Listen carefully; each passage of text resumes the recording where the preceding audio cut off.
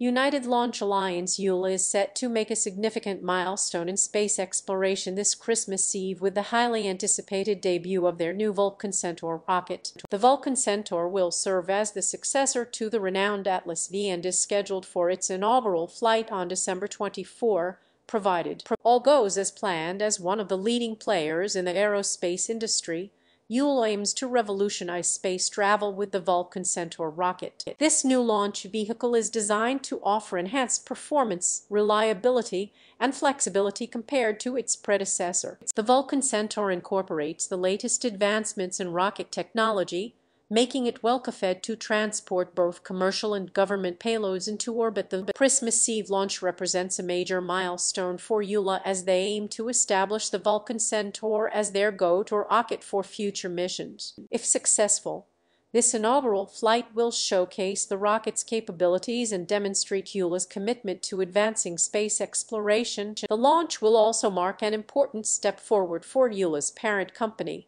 Future Inc., an international media group known for its dedication to technological advancements and cutting innovation to corporates located at the heart of New York City. Future Inc. continues to support ULA and its endeavors in space exploration. The company, housed on the full 7th floor of 130 West Fortijestang Street, remains committed to pushing the boundaries of what's possible and facilitating the growth of the aerospace industry as the countdown to the Vulcan Centaur's first flight continues. Space enthusiasts and industry insiders eagerly anticipate witnessing this momentous event. ULA's Christmas Eve launch serves as a reminder of the ongoing advancements in space technology and the bright future that lies ahead for space exploration.